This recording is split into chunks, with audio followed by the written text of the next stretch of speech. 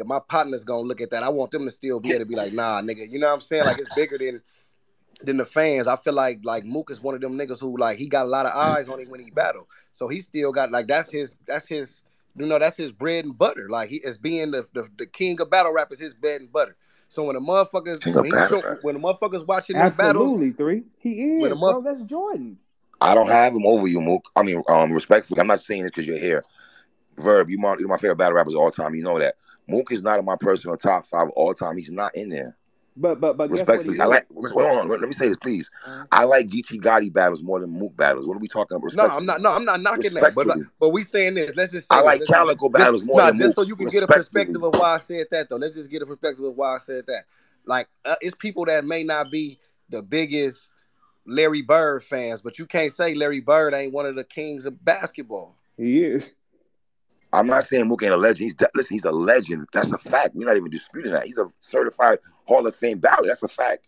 I'm just saying, in the totality of his career, right? If we're just talking about battles, I'm going to watch Geechi Gotti battles. I'm going to watch A-Verb battles. I'm going to watch A-Verb SB. I'm going to watch A-Verb and Hitler. I'm going to watch those battles. But you can't ask nobody in the world about battle rap and they not going to know who Murda Mook is. Murda Mook is the jersey, bro.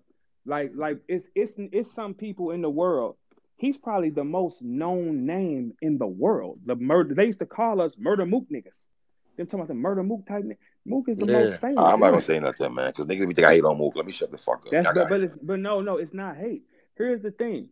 He is a wizard of this craft, and when Gotti get in front of him, he's gonna be able to say, "Yeah, dude got a little different." But listen, if Mook beats Geechi Gotti, I'm gonna give that man all due respect because I think that's gonna be one of the biggest wins in his resume. After the Tay-Rock battle, to me, it's Geechi. Let me tell you why. It's gonna be Geechi #1 because of the stage, not because small room. It's gonna be on the stage. So Mook beats Geechi Gotti. To me, that's one of the biggest wins of his career. And I got that win over Tay-Rock. No. And if he does, New York is back lit. New York is not lit right now. New York ain't been lit in a minute, man. Look, East Coast, West Coast. If Mook puts Gotti down severely, that's a stain, bro. Power gone. Yeah. That shit go right back to the East Coast. Because look, this is the last line. So you're looking at this is you got to think. This is West Coast and East Coast. They done static since the beginning of hip hop. So now you bring both of them right here. If Mook breaks Gotti, the power is back on the East. But if Gotti breaks Mook, this is bad. Yeah.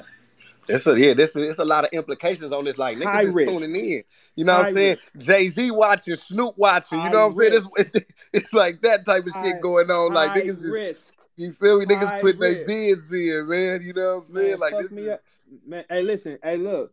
And I ain't gonna lie. Look, I love y'all. Y'all just motivated me. I got to get back to writing. Let's go, Gotti. Let's go. Now, man. Let me tell you. Look, here's the thing. I think this battle for real, this is high risk, high reward. You never really find two because West Coast. Look, Snoop watch everything. He done shouted out everybody, meet everybody. Like Snoop watch everything. Snoop can tell Jay, what happened, nigga? What happened, nigga? You see what? Oh, this shit finna get graphic, bro. Yeah. It's gonna get graphic. And they both know they can't. If the only thing they can have a classic and that's it. They can just only thing. Well, before Gotti go, I gotta say this, Gotti. I don't want you to do what I'm a Gotti fan. I feel like I can say this. Yeah. I don't want you doing what you did against Tay-Rock, my nigga. You can't go in there and give us one fucking round where you punch the shit out of Tay-Rock, and I thought you lift your foot off the gas on round 2 or round 3, King. You can't do that in this battle, guys. Got you. Nah, I got you. Respectfully, I like to hear that, man. Right. Hey, I'm gone, bros. Y'all let's go, Gotti. Love my niggas always. Sure. Hey, look, 3. This is gonna be one of them times, and this is for all the marbles. Like, it's the history. That power can go right back on the East Coast. It can go right back on the East Coast. Can I just say this real quick? I don't want nobody to think I'm hating on Mook. I think he's a DVD legend. He's a DVD legend, right?